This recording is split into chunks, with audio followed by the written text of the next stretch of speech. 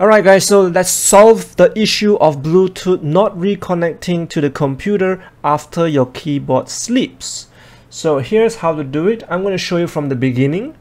First, press Fn and 1 to start the Bluetooth connection with your computer, and I'm going to connect it.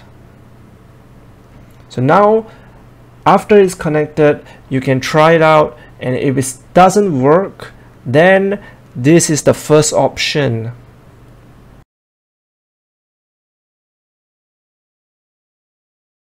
To your device manager, to the Bluetooth, and select your Keychron K8, and you should see power management. If it is not there, go to human interface device, then here go to the Bluetooth HID device, and here you can see the power management tab right here. Untick this. Then the second part is here. This is one of the Bluetooth, and go into power management, untick here also, and you should be fine. If this first option doesn't work, then we will go to the second option, which usually works. In my case, second option works. So here's how to do it.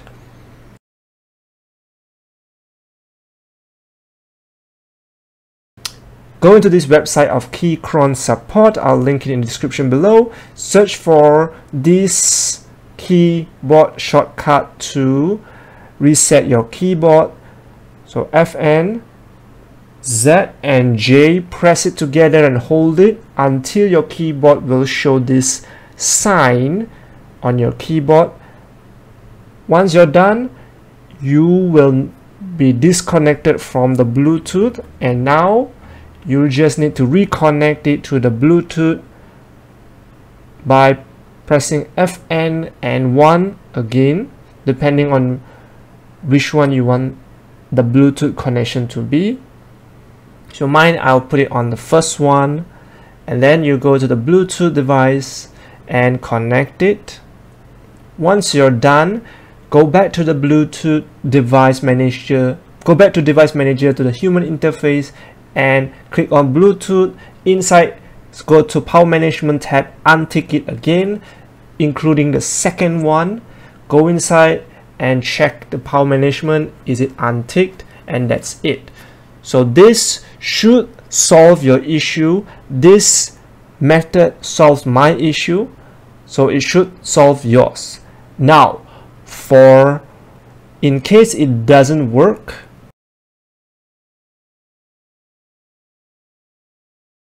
turn off auto sleep on your keyboard, but this will decrease the battery life. So you just need to find on the page this line here, the keyboard shortcut to turn it off. So you just need to click Fn, S and O for 4 seconds, and it will not sleep anymore. So if in a likelihood none of this work, then you'll need to go and update your driver on their website, which is risky, which I do not recommend.